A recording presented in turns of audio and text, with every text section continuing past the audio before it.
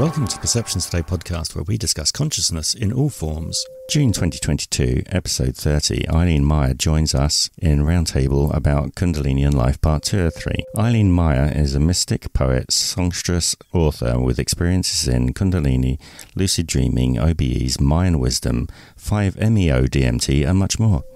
Participants knew it was being recorded. I'm saying that it's up to us to engage with this within, so that we don't have to have the harder lessons in the external reality. So you've already got those markers. An epiphany. Really imagine someone is making you talk. That's what I want to believe. But you just said it. You've just helped me. I know exactly what to do. And perhaps you're not even aware of it, but damn, I really needed this. Thank you so much. You're very welcome. And yes, it's not something other than me. We're all blending all these aspects of ourselves that we had rejected because they were not welcome here in this reality. So it's up to us to say, I welcome these pieces of me. I have a song called Pieces of Me. It's reintegrating. This is what the unification is. It begins with us and reunifying all these fragments of us, right? So I'm very excited, Eifer, about your path and you returning and reaccessing that potentiality within. All it takes is your attention. It's good to have you back again. I have to say, I'm hopefully going to get this right. Is it Avi Esther? It is, yes. Hi, Avi. Hi. I can't help to beam. Like I've got such a big smile on my face. I'm like, yes, this, just this. Oh, it's so wonderful. I just love bathing in the resonance of like vibrational souls like you and like a lot of people in this room. So yeah, we're coming together now. That's for sure. I know Avi from Clubhouse. Okay, that makes sense now that some woman comes and purrs at you, because I was getting very confused. I'll get used to it. It's the new world, right? Yeah, right. Oh, it's lovely. I wish I had that effect on women. Okay, wait a minute. Say hello to me again. Sorry, you actually were talking to me then. I looked away at another screen to check where my co-host disappeared also. By the way, hello, my name's Paul, your host. Oh, hi, Paul. Excellent. You do realize that's going to be the first hook on the podcast, and that will just get everyone listening. Yeah, that'll pull them in, right? Yes. I knew I could get this working tonight. I knew it. Wild eyes. Excellent. Oh, it's all coming together. Oh my God. Oh my goodness. I'm so excited. I'm always so excited when I'm in resonance, and I've just been sitting just feeling more than listening, to be honest, because there's a thousand reflections of my own stories and all everything that's been shared from everyone. And it's like, you know, those moments, and I'm doing my best to look, because this Twitter thing is new to me. I haven't been on Twitter since like 2018. So it's a bit of a new technology for me, but I'm just wondering if there are other people in this room that can feel that sort of expansion of self when you move into that space of communion with people who are in like resonance. And there's almost like this. Oh, I feel you. This one I felt. I'm sorry, I didn't put my hand up, but I just had to make this remark.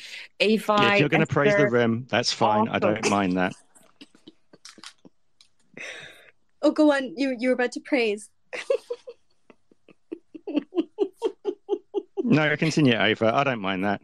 It's just when people start asking questions. Praise is good. Just bring the praise on for the rest of the community. Serious, Paul. What she's trying to say is exactly what I want to point out. Is I'm all emotion. There is this, I don't know, there's this energy in the space I cannot explain. I just stood up, walking back and forth. It's this positive energy, knowing that I'm at the right place. Oh my God, thank you. Afi or Afi, Esther, thank you. I feel you. It's just going to be my way to respond to everybody in resonance, okay? I'm going to purr at you. I can't actually remember what I was saying. I'm just so happy to be here, and I just had to say hello. Hello, and I'm so happy you're here, Avi. And I see Divya is here as well. And perhaps some others migrated over from Clubhouse. Thanks for being here. So did anyone else have anything to share or ask? I'm playing host all of a sudden, Paul. I hope that's okay. Oh, no, that's fine. Okay. I'm just going to tell you that I found out my co-host had a phone call come through, so she will come back, she says. Ah, okay, good. Because I was wondering where she disappeared to. It's about 5 seconds, and out my brain it goes out. Ifa, right? Yeah, I just want to ask about dreams. Is it, how come we're dreaming less, or when we are dreaming, lately I'm dreaming less, or when I'm dreaming, it's very intense.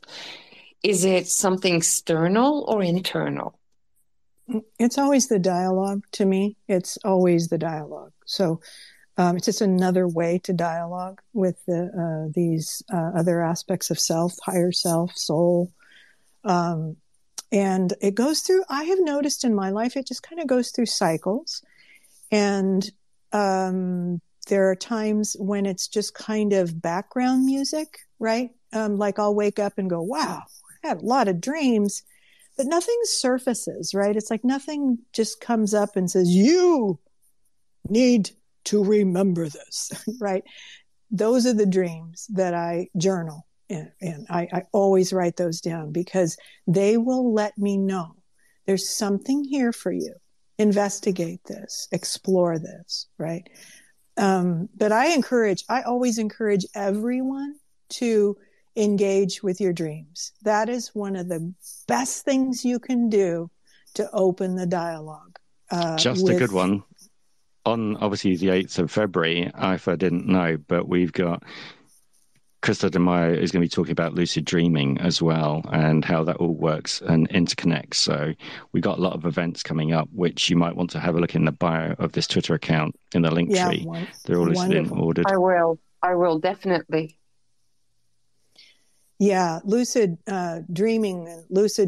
It's all it's all a self-discovery process. Once again, we get to understand more about who we are, so that when we understand ourselves, we can understand the more of what is available to us.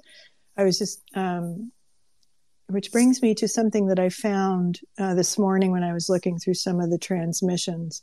I want to say that if you want to read more about, I always point people to my book, but also my blog at koyoparising.com, KOYOPA rising.com.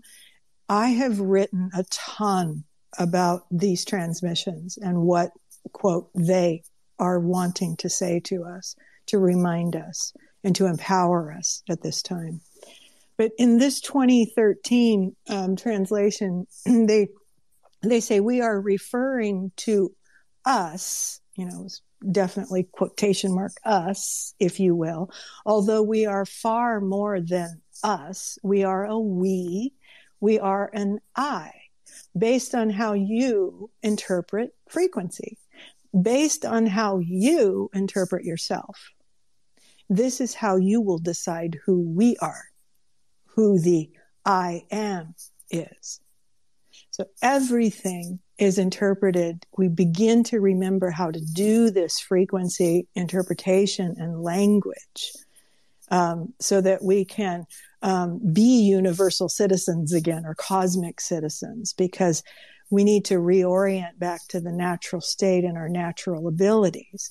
So it's evolution, but they tried to explain, in my interpretation, that it isn't that we're going to evolve and rise out of this this stupid state of being human, which this irritates me when I hear people talk about this. I apologize for butting in, but this is just going to send shivers up Mike's spine. What you've spoken about is very similar to a poem that he's put and had read up on his Instagram, talking about the many rather than the one. And it is, if he's got the chance to talk once, I think it was Abby first, then Afa, but it really just links into the kind of sentiment that you've just been reading out. Beautiful. If he's available, I'll have to contact him while I type. Okay. So I'll let you choose which one. I think it was Abby first, then Afa. Okay. Yes, of course. Go ahead, Avi. Thank you. So, I really loved this sort of speaking into the dream time and the encouragement of working with your dreams.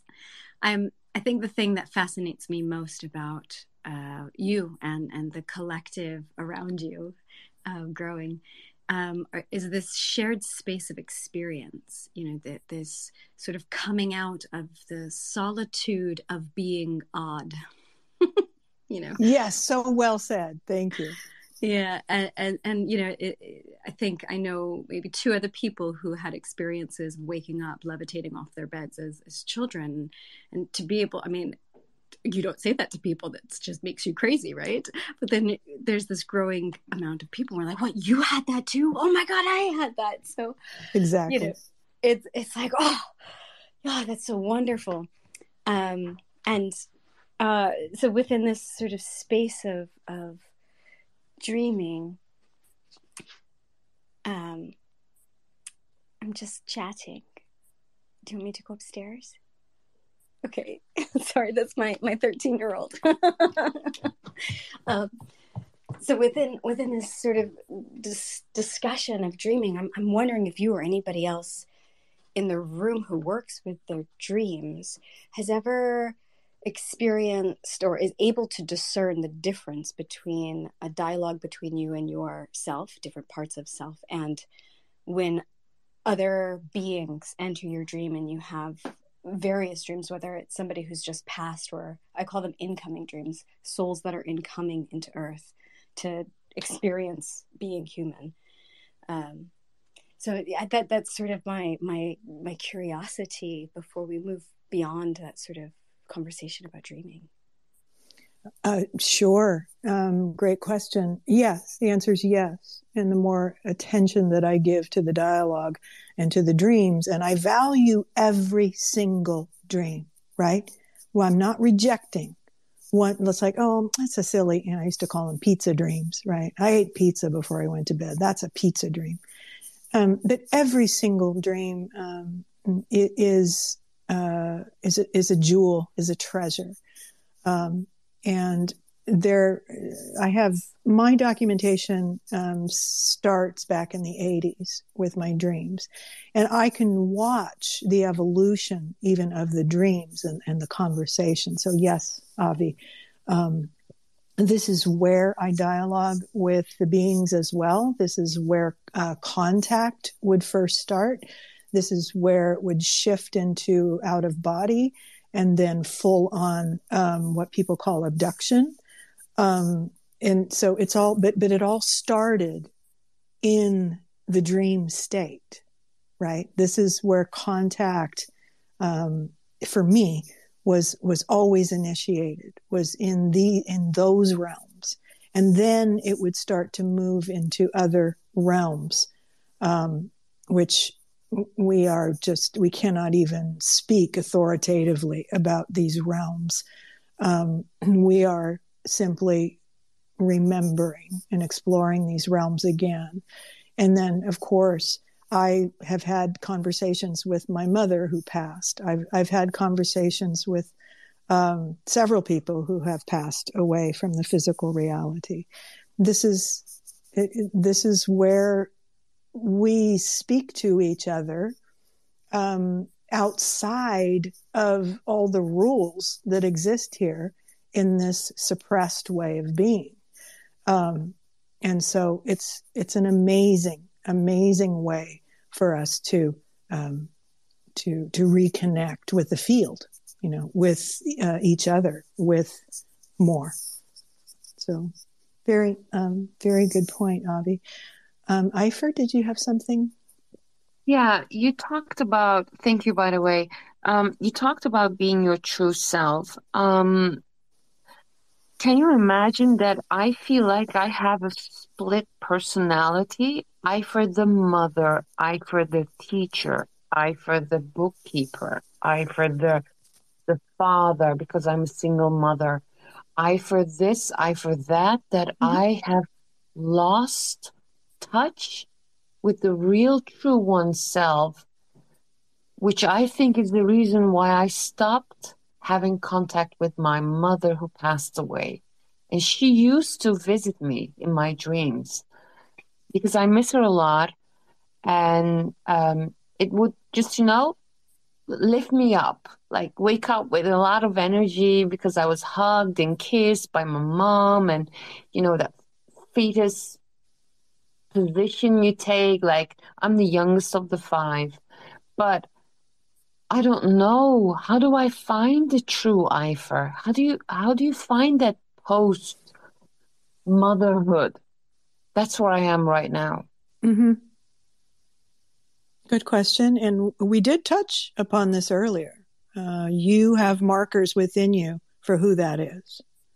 At least the reminders of who that is. And this is what you're returning to. It is bringing your attention back into what that felt like in your body. This is what they taught me was the dialogue, where it's like you show up in any given moment. You just start talking, and this brings you back into resonance in your own unique way, right? You're going to have your own journey. But I've been practicing this for about 15 years now, since the time they delivered it to me.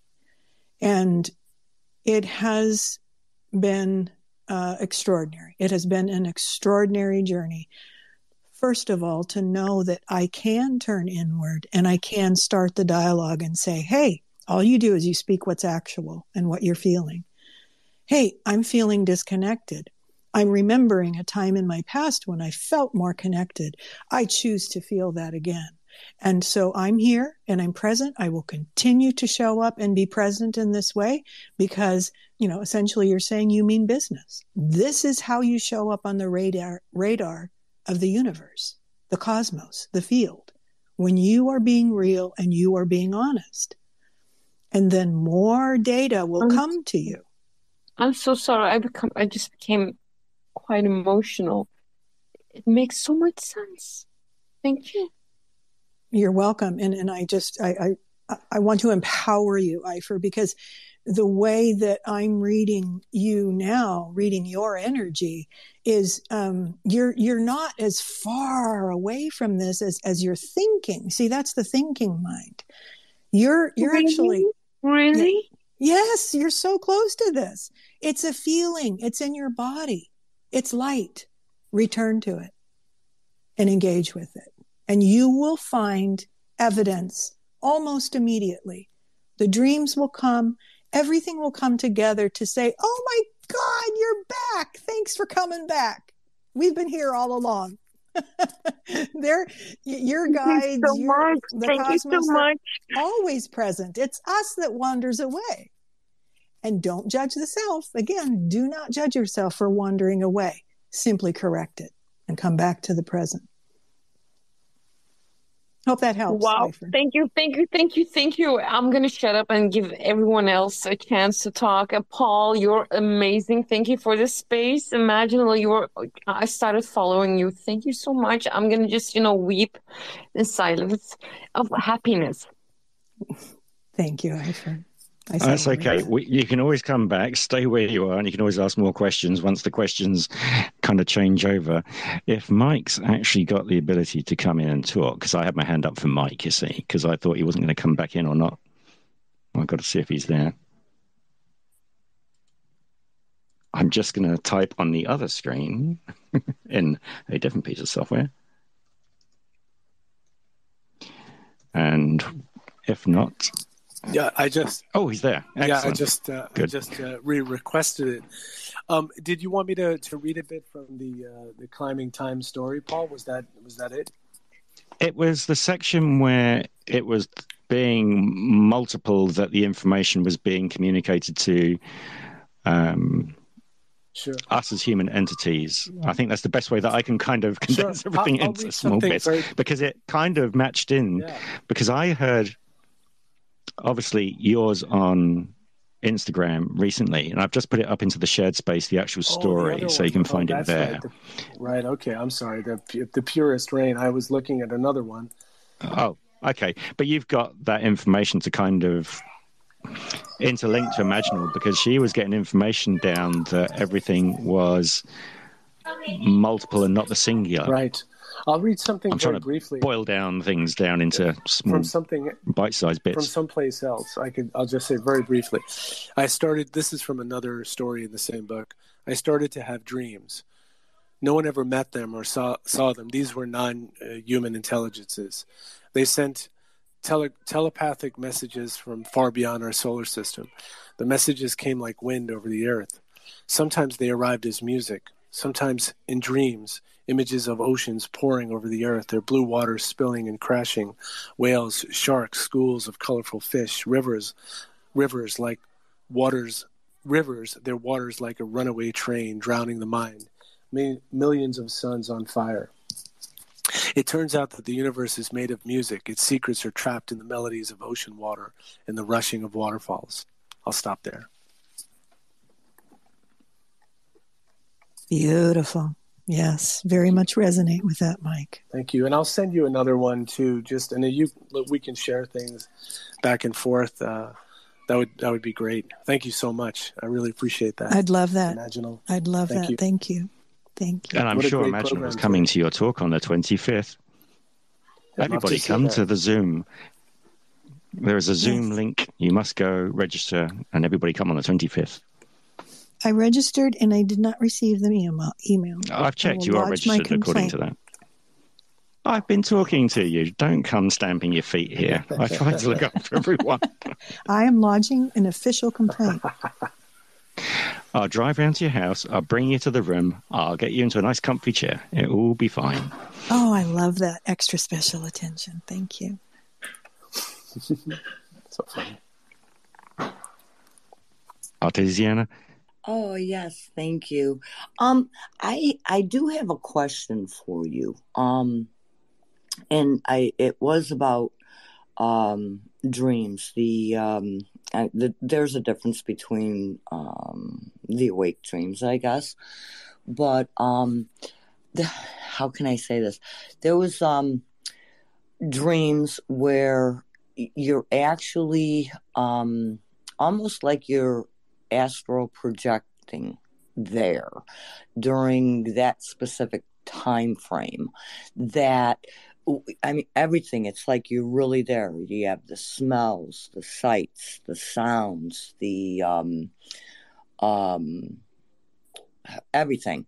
And as you come back from that dream time, that dream was absolutely one of the prophetic dreams. Like, it absolutely positively comes true. So it's almost like there's a couple different components going into that. I guess the easy way to say is when my brother was in Vietnam when I was a child, I knew when something was happening. I would say duck or do this, or he was injured, and I would literally feel that drove my mother nuts. But can you kind of talk a little bit about that? Because I really believe that there's like 2 or 3 different things specifically going on with that. And I'm just trying to get a little feedback on that one. Thank you. Sure, Artisan. I relate to how you described those kinds of dreams. I would say that in my experience, we are also, as we evolve, with our dreams, and if we're actually paying attention and we're engaged with them, it will take us into even more expansive types of experiences. And I believe that has to do with all these lives we have and other times and spaces that we define within context of time and space. They're not actually going on in time and space. They're all happening simultaneously. And so we can pop into these other times and places. That's what we return with. That's how we clothe the experience when we come back in. It's all pure essence. And then we come back and we wake up and we go, oh, I remember this and I remember that. And so then we're using our orientation to this reality to clothe the essence of this interaction that we were having, these interactions, these experiences. So those are extraordinary experiences to have as well.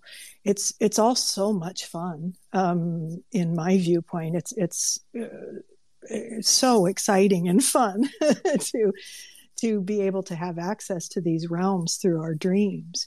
The other evolution of dreaming that can happen is we can begin when we've given our attention to our own stuck places and our own fears, and we're engaged with transcending this, healing it, dissolving it. We can start to have dreams for the collective. So these are things that I don't like the word. I don't like the old words, the descriptors of when people try to put us in the box of psychic or precognition or this or that. Precognition and being psychic, it's like, are we being psychic within the box that we have been conditioned within?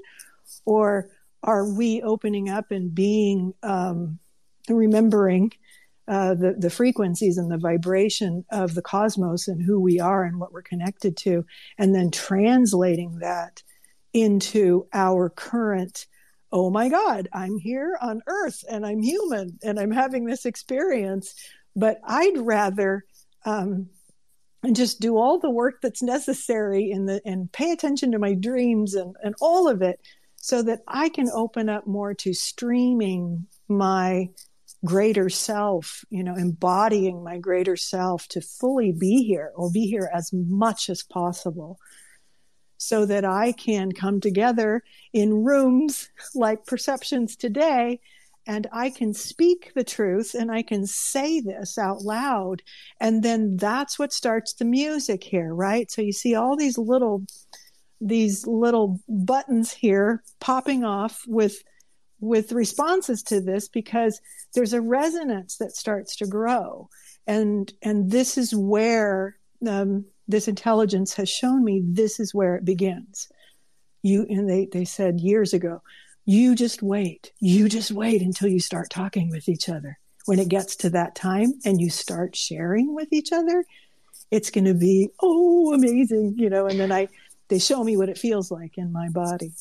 And just to click in on this one, to join it over, because we're also talking to scientific people as well, the bridge is being made. It's not just having 2 circles that aren't touching, they're now overlapping in a manner, and we've got people like that who want to do that, and that's one of the good things, like Anthony's wanting to do it and other people. That's yes. What I think should also come across to people who haven't heard that from us before. Yes, very much so. In fact, I have extended myself in my world, my reality here where I live. A few years back, I was invited into scientists bridging with the spiritual, with theology. And we would meet and discuss things and try and find a bridge. And it was amazing. It was frustrating at times for me, but this is part of my work. This is what I get excited about because I know that this is possible. I know that it's the human beings that have had these unique lives, whether it comes from the science background or it comes from the spiritual, exploration, or both. This is the bridging time where we can, kind of fill in the blanks for each other. That's what they've said a lot too, that music fills us in. It informs us. Frequency informs us on these layers and levels that cannot be articulated or explained. And just to add to that, sorry, because again, before you get too past the music bit, Myron Dahl, who has agreed to be with us on the 18th on a Zoom meeting, again, live event, come bring your questions and answers. He's had epilepsy since childhood after having a coma, and he's always constantly heard music, and he's a musician. So there are so many people, even another one of our community called the Tamara Dick. She has musical hallucinations in her ears, but it obviously isn't hallucinations really. It is something that she's picking up. So there's all this communication coming through, and again you got Mike saying it within stories and with other places and other people. When Avi speaks, and obviously Wild Eyes gets to it, they'll probably say the same kind of thing. And it's amazing how we're now getting to not just use one stream of understanding, we're trying to overlay many to become a tapestry to find the total answer. 100%, Paul. Yep. I am complete, as they say on Clubhouse. So my co-host doesn't exist anymore. Avi's next, then Wild Eyes. I have to just be brief because I'm on a club. Oh no! Run closer to the phone. I can't. I'm in the car. I'm picking up my son. It's that time of the evening for me. So I'll have to just rest what I wanted to say. I think she's obviously having to concentrate on driving there. Wild Eyes? Avi, let us know if there's something that you wanted to share. Just speak as loudly as you can because there's a lot of background noise. But just let us know when. I guess we can move. And Wild Eyes is next. Hi, everybody. And hi, Eileen. Hi, Wild Eyes. How you doing? Fantastic. Thank you. Good. I've been listening. I came in late. I apologize. I just want to say I appreciate the sharing of all the nuances. It's not something common between as far as the psychic community for the most part. So it's really nice when you come across somebody that's willing to share. So I appreciate that. I have a question for you regarding the out-of-body experience. And you talked about time intervals and whatnot in different realms. Now, I've had experiences where I've actually been in our realm, and from what I gather, during several global events, and I pretty much figure it was at real time. So is there a difference between that and experiences where, is there a difference from what you were talking about?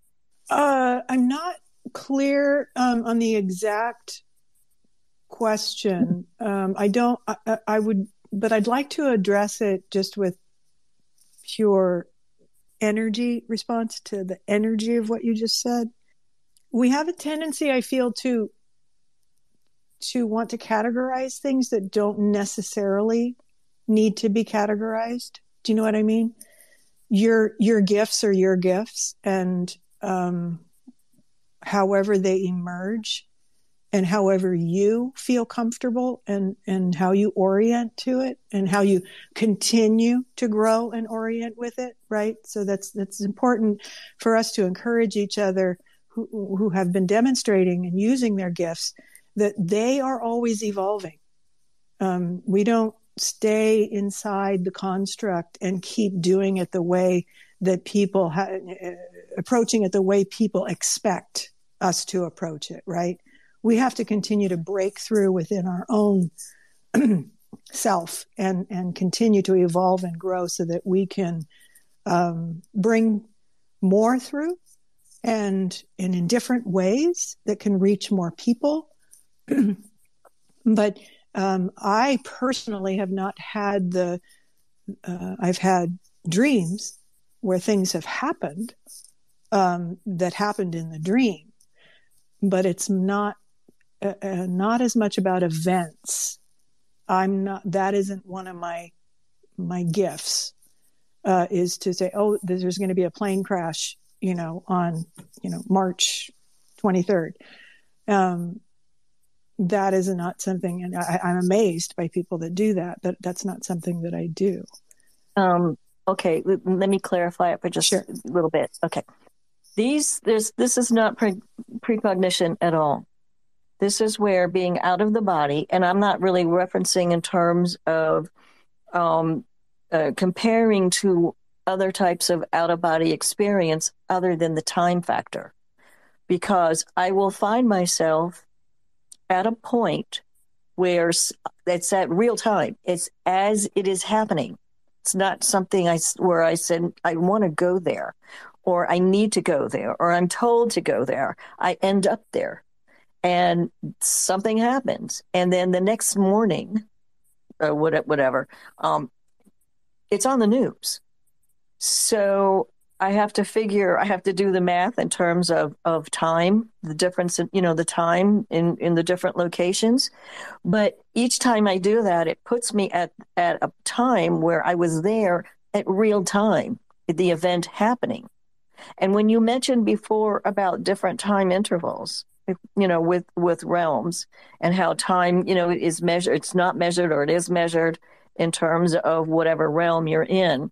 I was just curious as to, is there a difference then, or is it just another, and I don't want to say category in terms of, going out of my body, but the idea of how does real time event?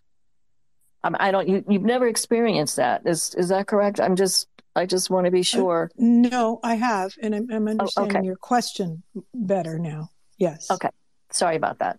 I'm confused myself. No, it's hard to articulate this stuff. I was going to put in with two people which are connected, again, to Anthony Peake, as in Graham Nichols, who does out-of-body experiences. He actually had basically collapsed on stage in front of people, and then when he came to, was able to give complete information about a bombing that was going to happen on a particular street in London, and it was all verified and written down at the time, and that happened. Oh, that's right. I remember. Yeah, wow. And also, again, Mike will know this, Mike Fiorito, that Myron Dahl, when he has his epileptic kind of seizure, when he's had it for like 9 hours later, he's got like an overlay of somewhere else on top of his reality that he's in at this time. So he can be in different areas. And again, my viewpoint on time is that if you imagine an analog faced watch with the second hand clicking round, your consciousness is all at the middle, but you could be flicking through different realities on that second hand as if not always being in the same place at the same time. Popping in and out. Yes. Yeah. This is during dream state. So that's the only way I can explain it. It's not where I'm walking, during the day kind of thing, or going in through meditation. I don't meditate that much, if at all, to be honest. Mm-hmm. So this is just an automatic thing that happens. Mm-hmm. Mm-hmm.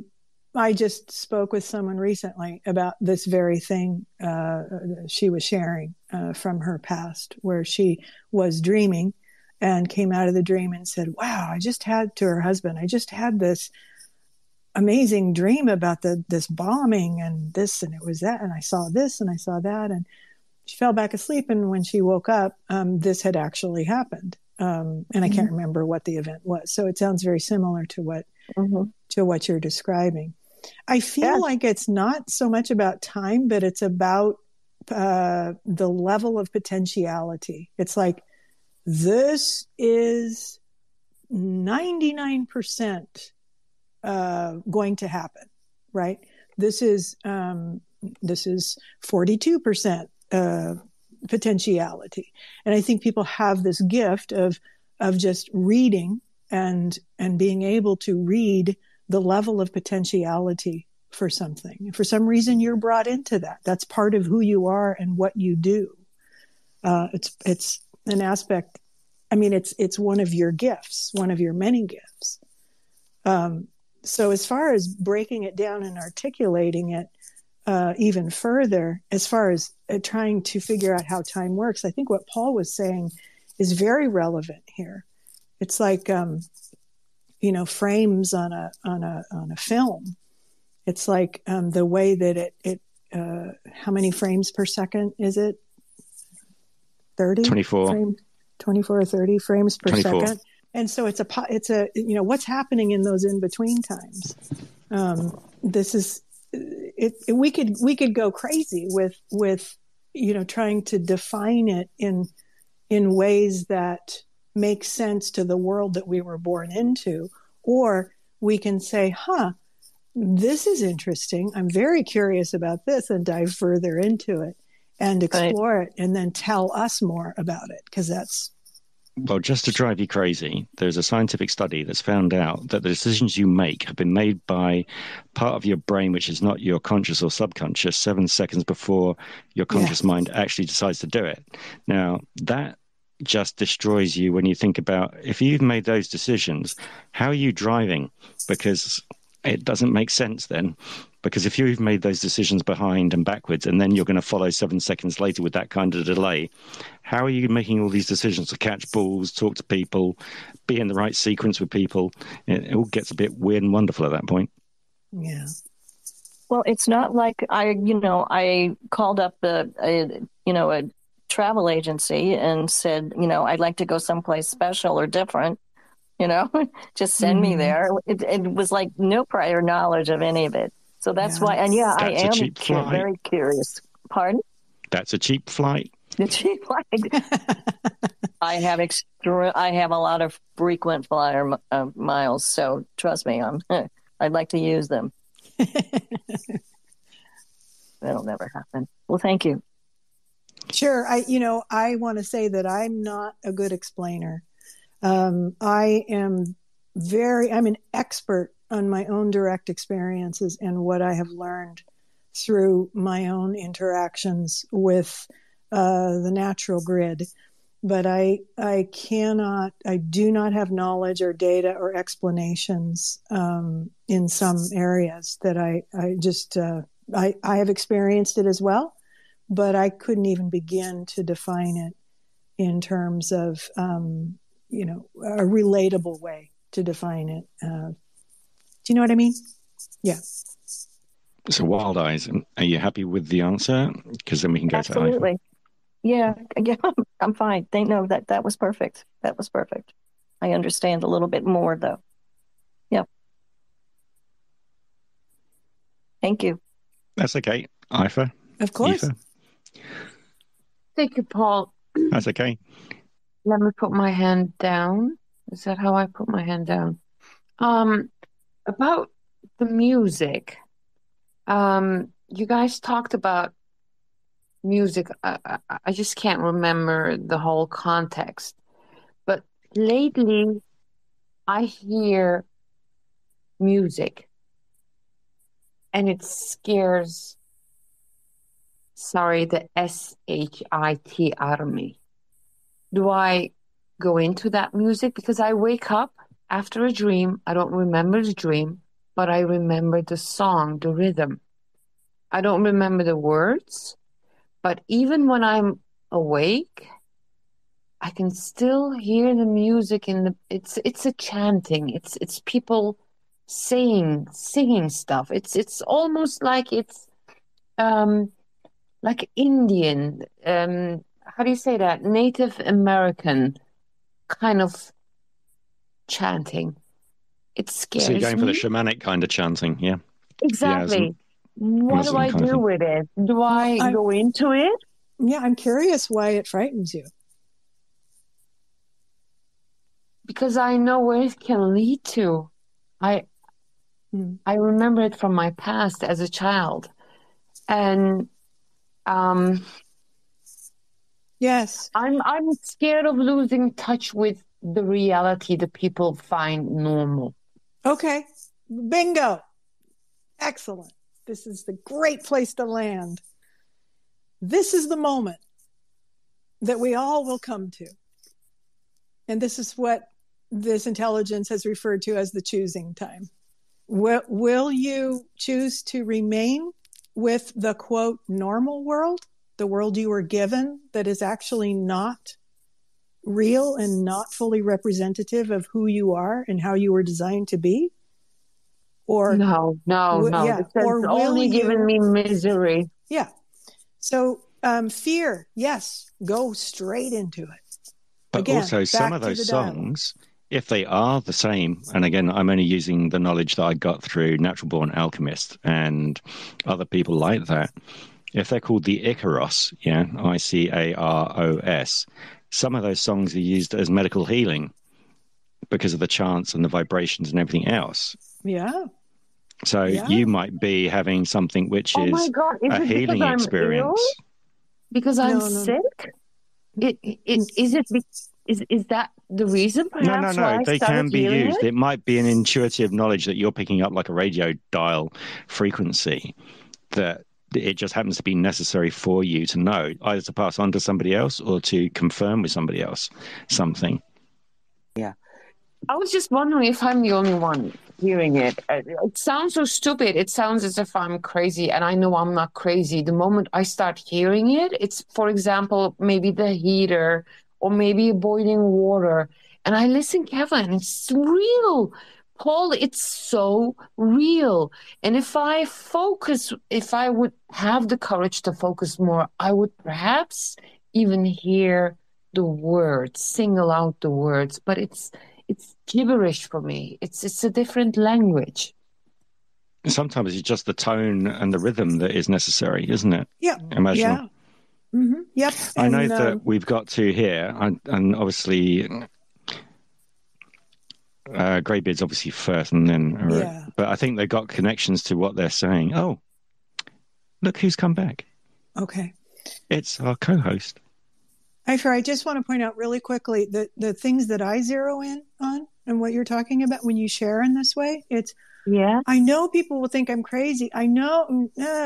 So then you're deferring. It's a deference back to the old structure, right? Just notice those things. You're not crazy. Thank you. It's the courage to walk into the unknown and to engage with the unknown. That's the choice right now. So. I think you're going to get confirmation from the two people that are going to be talking next, I feel. Okay. I'm done. Just a quick word from our co-host.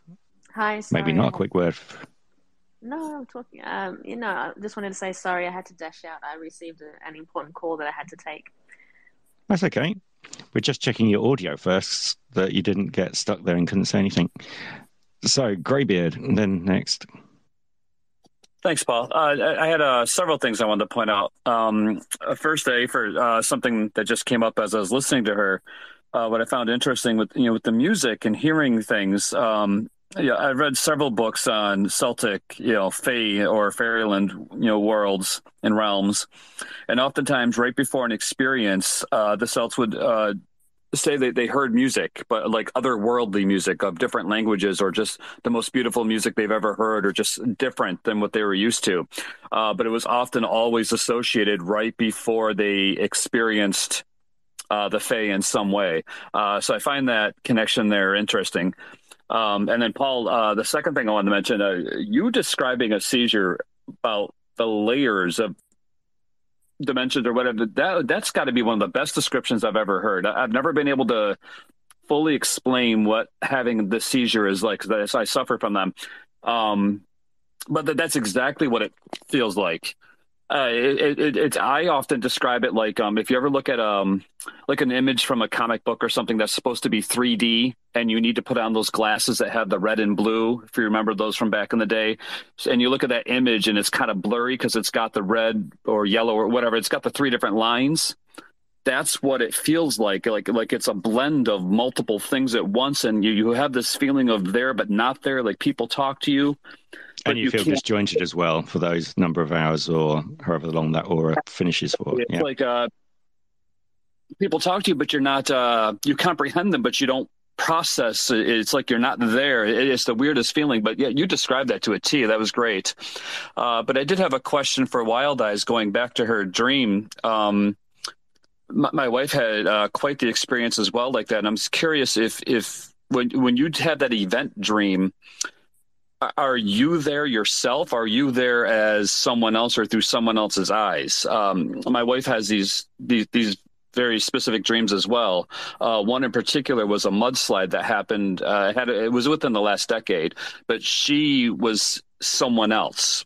But she was going through the mudslide as it was coming down and ravaging the village. She was digging people out. And I want to say it was a day or two later, it was on the news that this big mudslide happened somewhere in an island. And she can't even look at the images without bawling her eyes out. It's too painful for her because she felt like she lived it. But I was curious how yours was, if you were someone else or if you were there observing. I was there observing. I was there in the room. I could write that book. Honestly. She knew every detail, but she said her hands weren't her hands. She said, she's like, I was someone else. I was there and I was trying to help all the people. Like I knew all them. So when she talks about it, I found that interesting. But she, other than that, she describes it identical as you and Maginal do. Yeah. At one time only that I actually felt the person was that in this dream or realm or wherever I was, I thought I was Asian. Okay. And when I woke up the next morning, it was so real. When I ran right to the mirror to make sure. I mean, that's how real it was.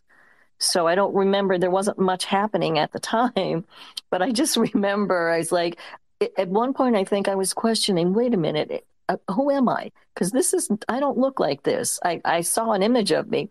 And then when I woke up, I was like, oh God, I sat there for like 10 minutes, like wondering what the heck just happened. So no, but most of the global events, I'm there. Sometimes I'm hovering above. Sometimes I'm there on the ground. So I don't know what's worse. It's like there's no engaging at that point. I don't think there's an awareness on their end that I'm there. Very much like a cinematographer kind of routine of feeling, it sounds like. Very much. This delay's good, isn't it? Always makes it fun. Okay, Artesian. Yes, thank you.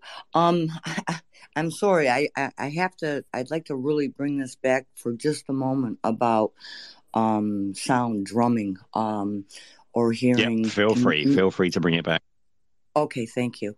I am Native American, and the one thing I can say is whether it be dream time or any other time, if this is something that you're hearing, it is a great honor to be able to hear it.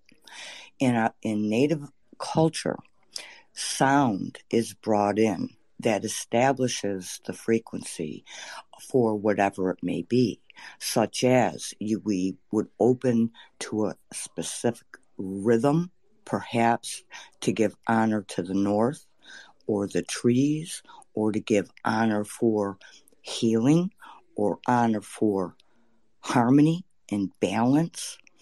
So if you hear this and you hear that resonance, we will always take the drum, the sound, after we've been playing, and we always bring it down into Mother Earth, because it vibrates back to Mother Earth, that thus comes back to us.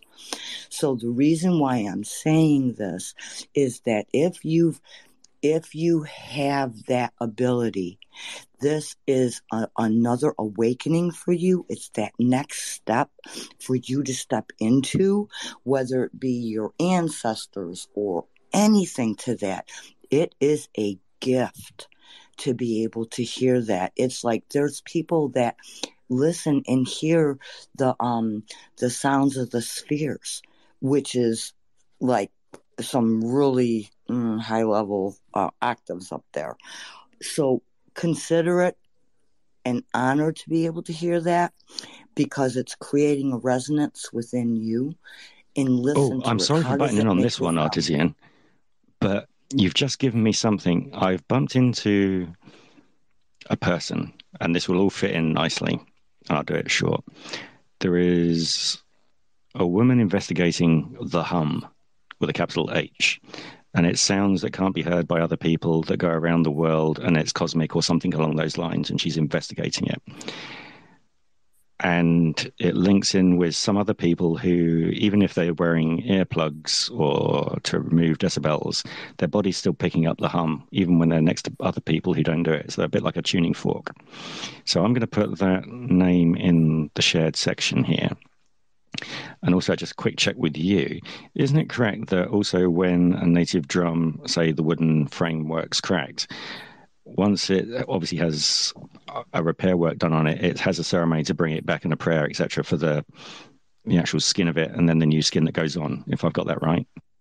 Yeah, yes, it would depend basically on the tribe.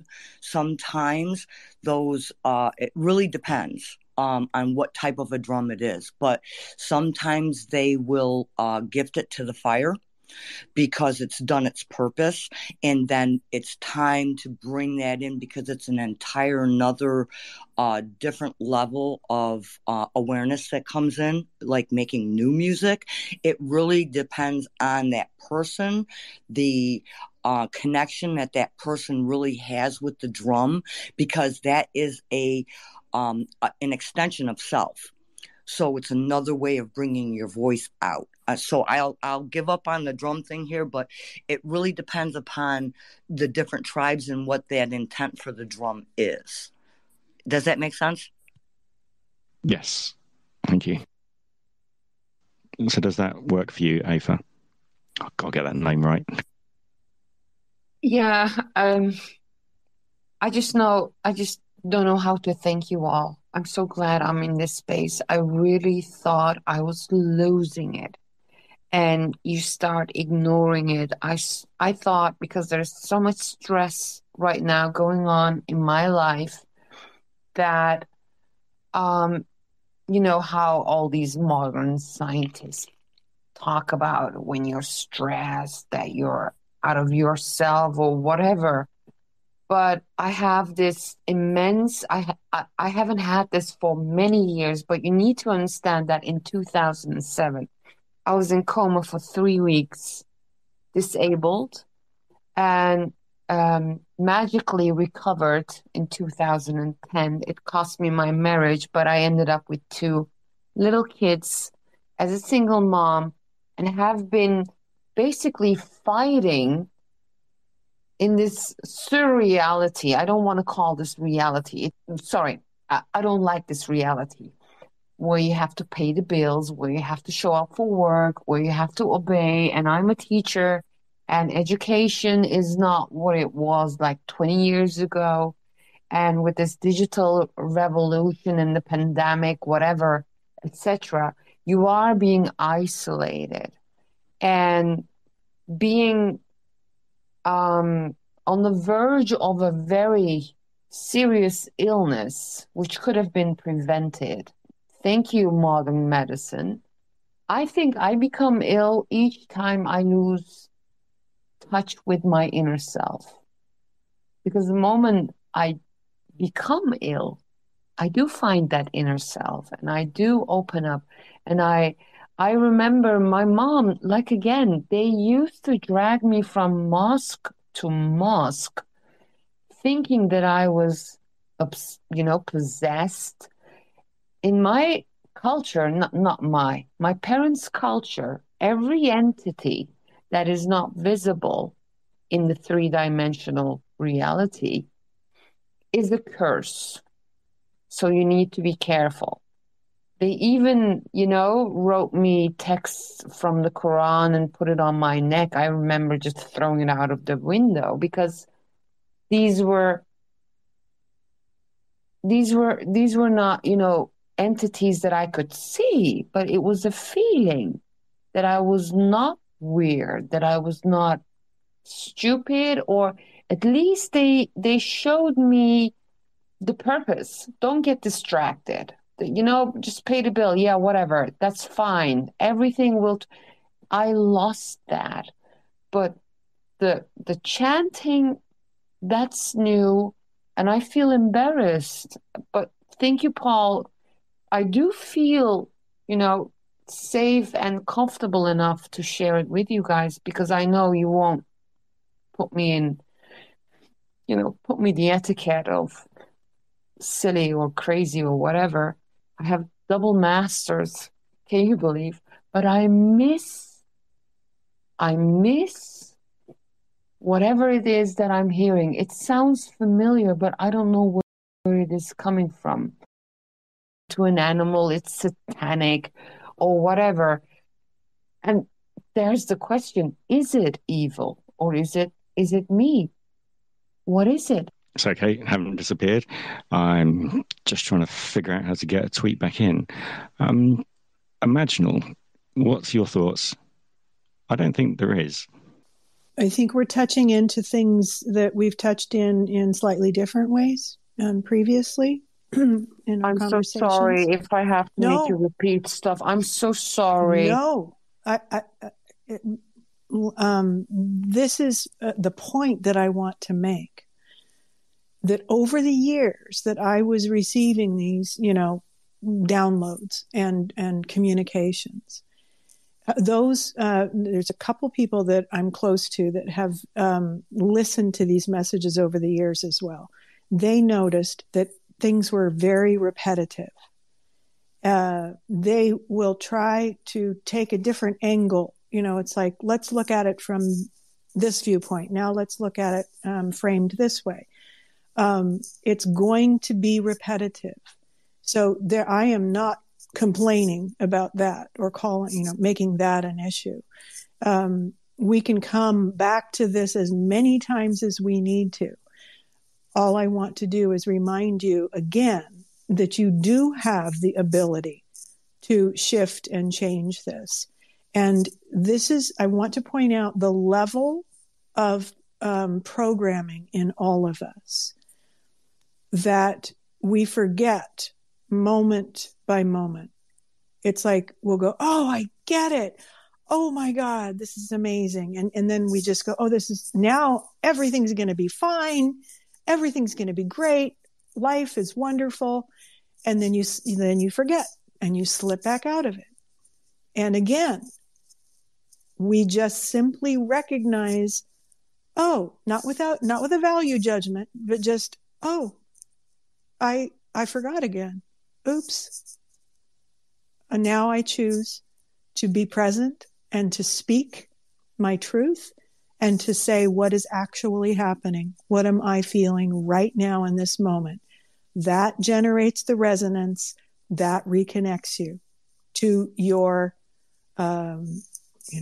words are, I have trouble with this part, whatever you like to call it, guidance, source. I don't use the term God, or I refrain from that because I feel that we were given a version of source here, that we were given versions of what is actual, and we settled for that because that's how we were programmed we were directed to that. There is, and I think the Gnostics call this the God above God. There is, and I refer to it as the original source. So, okay, I was going to say about the demiurge, because the demiurge was making the imperfective universe, and then you got the one above that, which is meant to be the one that's got perfection. Yeah, and it's great that you brought that in because I don't know these things. I'm a naive. I'm completely naive. I was born into this world, and I'm just like, what the hell is going on in this place? Right from very early years, it was upside down, wrong, backwards. If you tell the truth, you get in trouble. right away. It's they tell you to be honest, but then when you're actually honest, right? I see a lot of the empaths and the intuitives here chiming in. When you do tell the truth, and you get in a lot of trouble because you're saying things out loud that most people want to keep hidden. So then you start to learn, we have to hide who we really are here in order to fit in order to get a job, in order to get a partner, in order to get anything, money. We have to be something other than who we actually are. So it's always about finding out, rediscovering who we actually are. And I will keep reminding people that's what I do. Because that's what the beings did for me over all these years, is they remind me, they reoriented me to the truth of who I am, and that I'm being asked to share this with you as they did with me.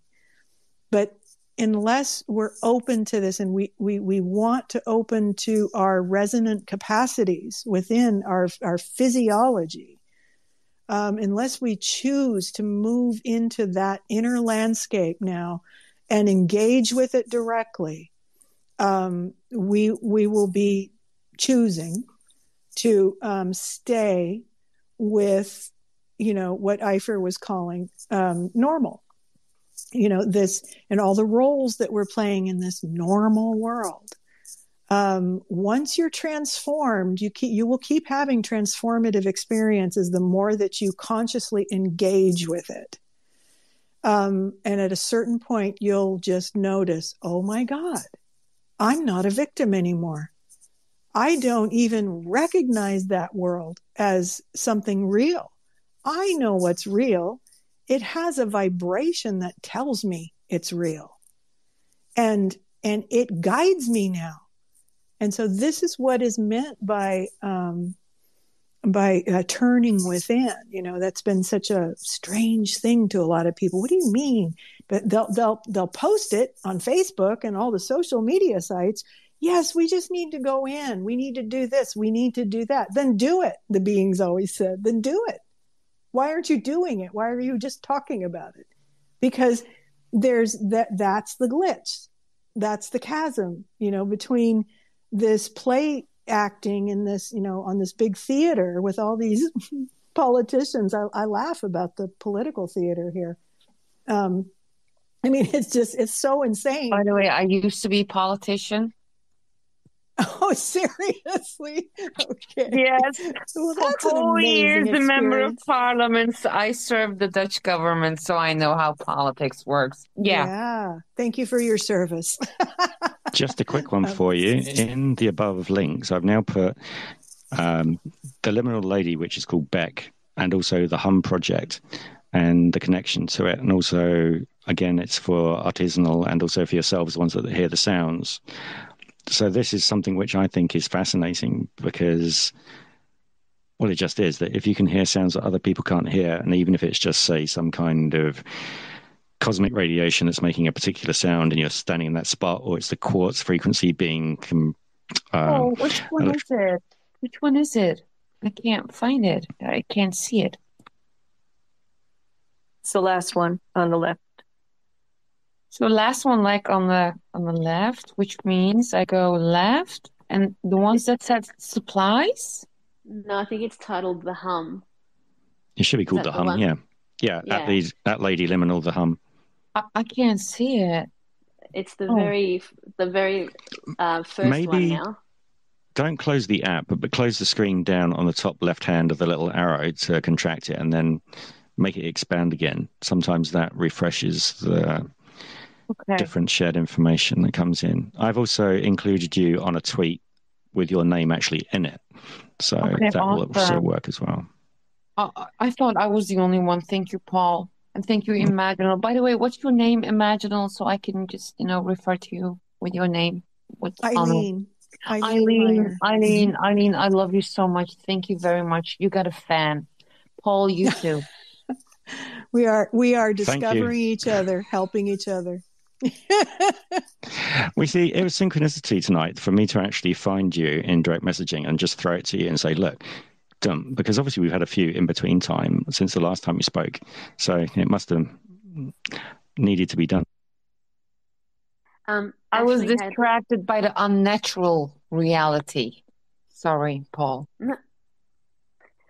Sorry, Ashley had her hand up for a while. I'm not sure if you still wanted to have a say, Ashley. It's okay. I'm actually in the process of baking brownies for my daughter. Have you brought everyone one here? Because obviously if you come to the room with food, share with everyone. You know what it happens at school. I will pass it through the phone like we were talking about doing yesterday. Definitely. Ashley found us by synchronicity yesterday, and she is going to be right in there for good old head injuries and talking about conversations along those lines. And she found it amazing about the type of areas that we discuss. Yes, and what you were saying earlier about being taught to be truthful and then turned around, and when you are truthful, having to be told that you have to lie about that, about who you are. I was telling them the other day about my very first deja vu, as my mother called it, whenever I more or less stopped my sister from getting bit by a snake. I swore that she got bit by a snake. We ran inside, got my parents. Dad went outside and moved the rock. There was a snake under that rock, but my sister wasn't bit. I more or less stopped it before it happened. My mom explained to me about deja vu, and after she got done explaining that and telling me that I'm probably going to be getting that a lot more often, and that I have to start paying attention to timing and all that other stuff, she really told me about what visions are like for her. And then I was told not to tell anybody whenever I have these deja vus, visions, whatever, because I would get called crazy.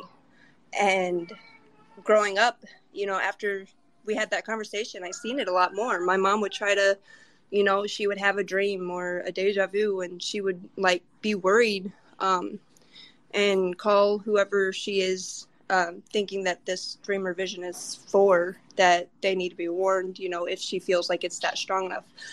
And she'll make sure that they're okay, And I guess it weirded some of my family members or friends, family friends out or whatever. So I would grow up seeing them call her crazy.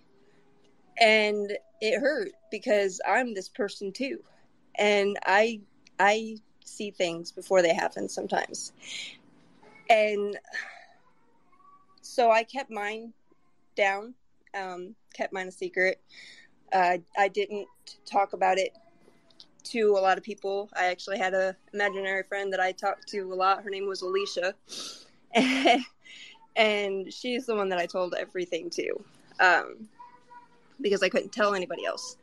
And then as I get older and older, trying to explain how I know things, it had become difficult. And then my sister had ended up with Chiari malformation, and she had to get brain surgery done to get the brain stem cauterized off.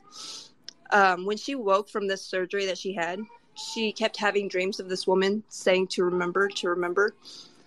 And as she went through this journey trying to remember what she is supposed to be remembering, she realizes she has the same gift as me and my mom.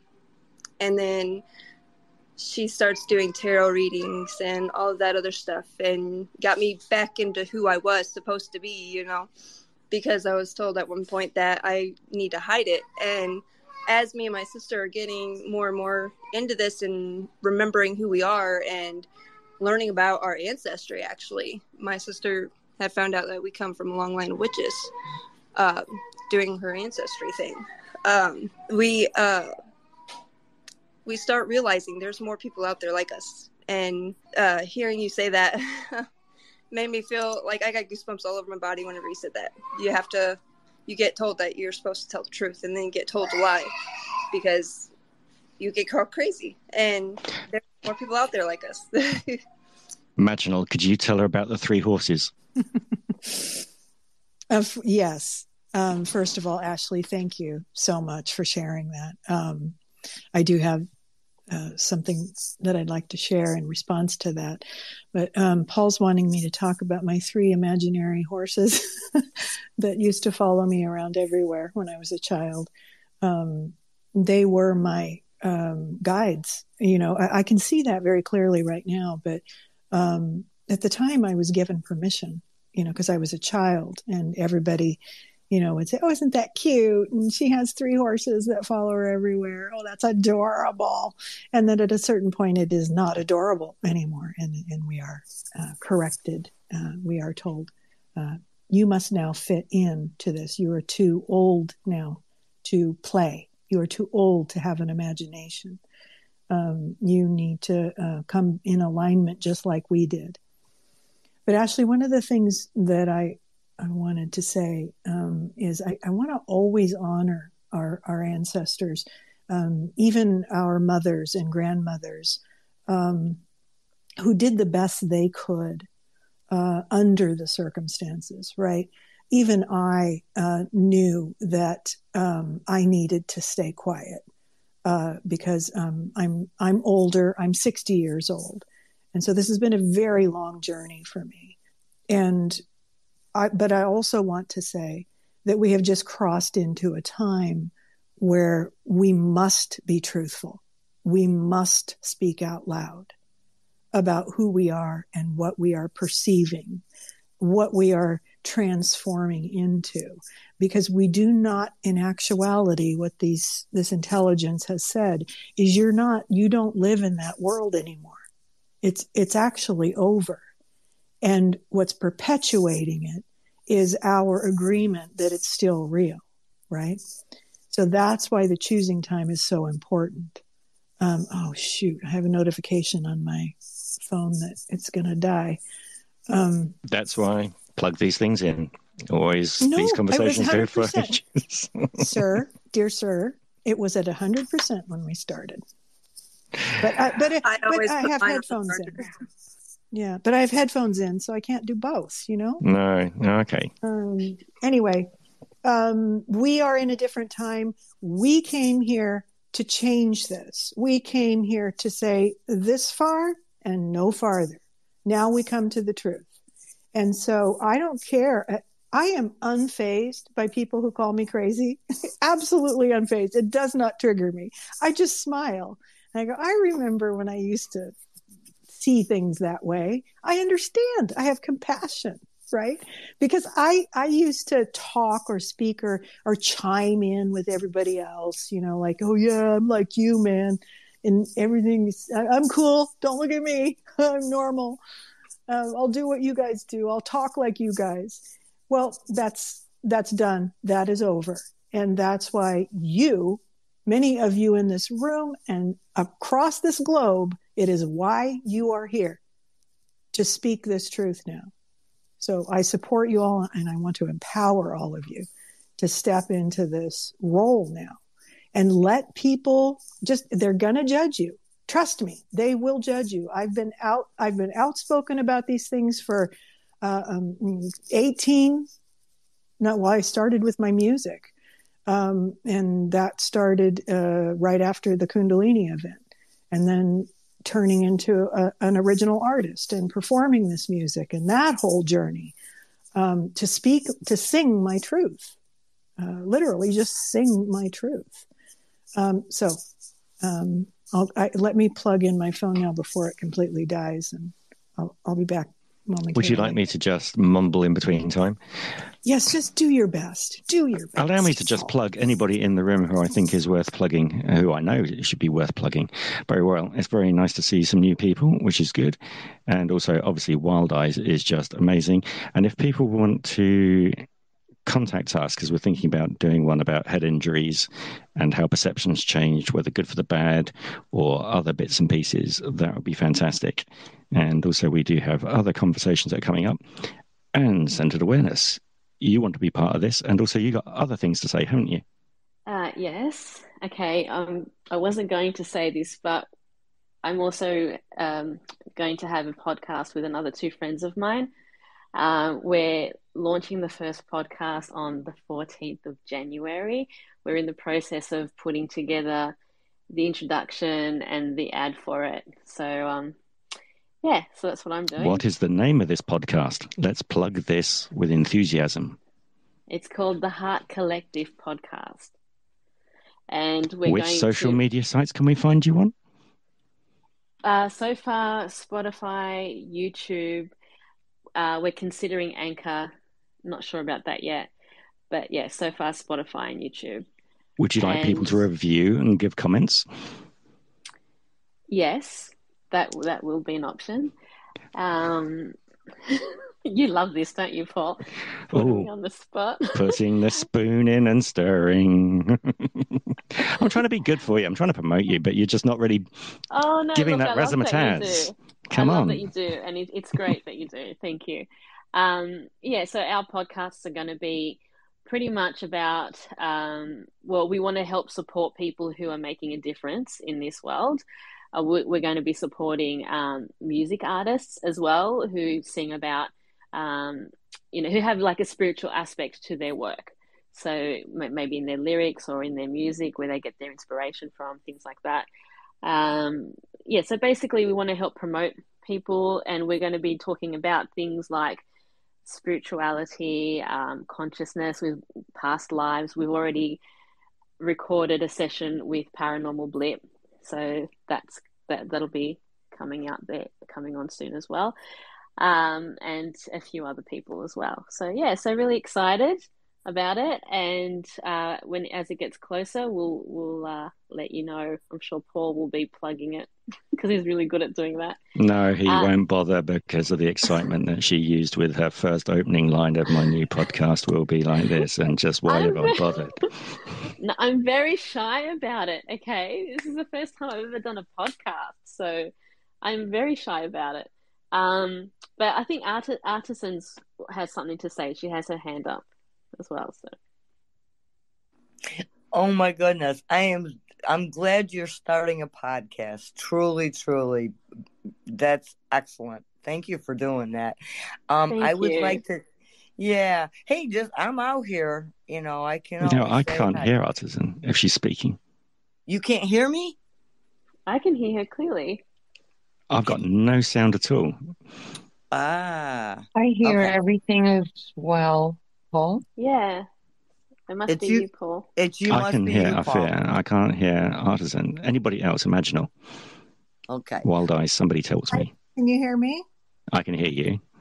Imaginal. Yeah. Can you hear me? I can hear Ashley. Can you hear me? I can hear you all the time in my head, even when I'm not with you. Paul, can you hear me, Paul? I can hear Artisan. Listen, Paul, can you hear me? Paul, are you okay? Can you hear me now? It's just artisanal. I can't hear artisanal. Can you hear me now? I've gone now? deaf. She's talking on a different frequency. This is not good. I hear Artisan too. Can anyone else hear me?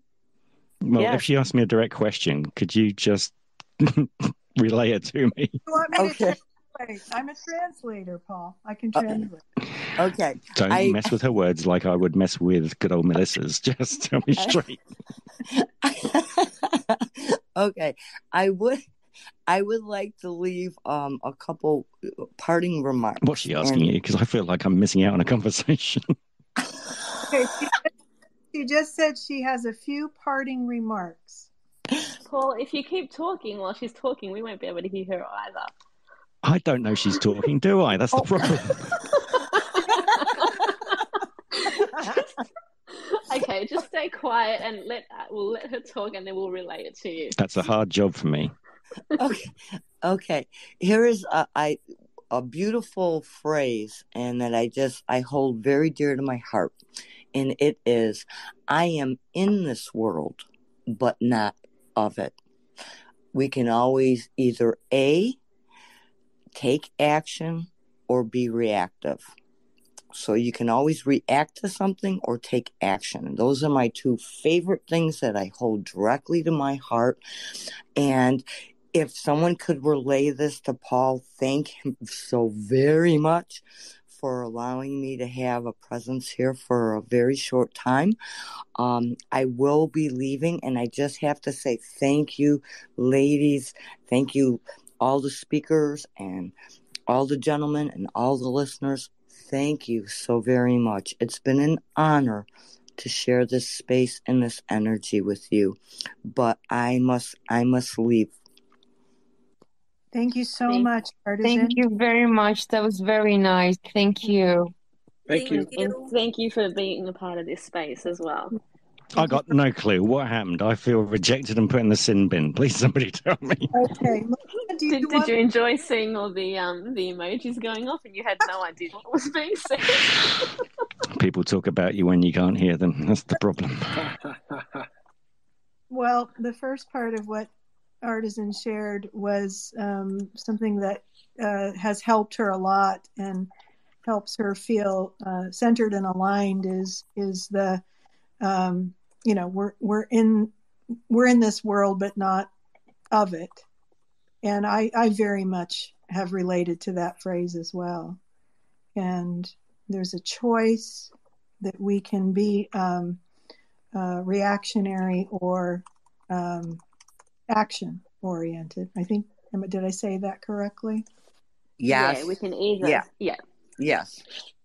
And so thank you for that wisdom, Artisan, and thank you for all that you have contributed today. It was just a joy and an honor to meet you. Oh, thank you. We must speak more often, hopefully, that I will be able to hear you. Yes. Now, if you respond, I won't know until somebody else tells me. Okay. Thank you so much, everyone. It's been... And that's why we use the laughing face, because the host normally has to deal with technical issues. She's saying thank you very much. Like noticing my hand, Paul. I noticed your hand. It's gone down now. It's just I was trying to find out what was happening before I ignored somebody else. You can say next. I was wondering, Eileen, there's also a question to you, but all the other members as well. Are there any teachers here? And how do you integrate this knowledge that we have right now in this space in your teaching? Or do you decide not to talk about it? I am a teacher, by the way. So are you talking about teaching in this kind of work, or teaching in a public school and having this knowledge about withholding the information?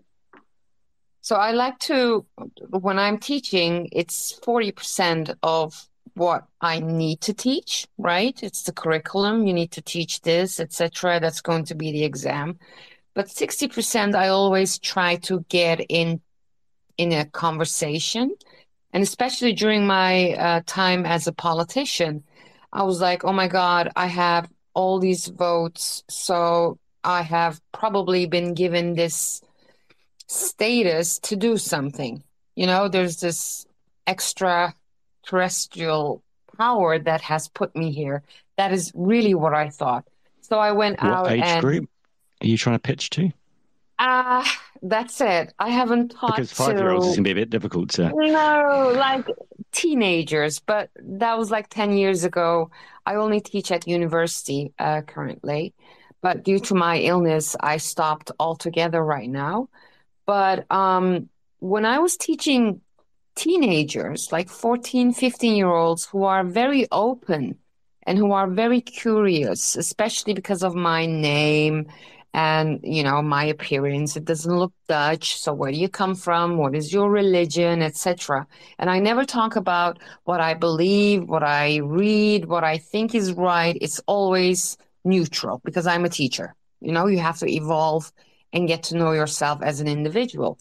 But I have always had this immense desire to show the students that there is so much more than, you know, a diploma or this materialistic. So what are you going to do? University, then what? Get a girlfriend, get down what?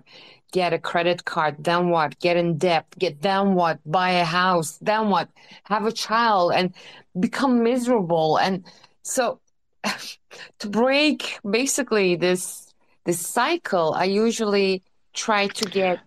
So my question is, are there any teachers, and how do you cope with this? I'm always scared of political suppression. I don't want you to be misunderstood, okay? Because if this gets played back left next, you have get a child, get miserable. It could be you have a child and then the rest of life makes you miserable. Yeah. May I respond, Eifer? Yes, please, Eileen, do. Your greatest power and abilities and gifts shine through your presence.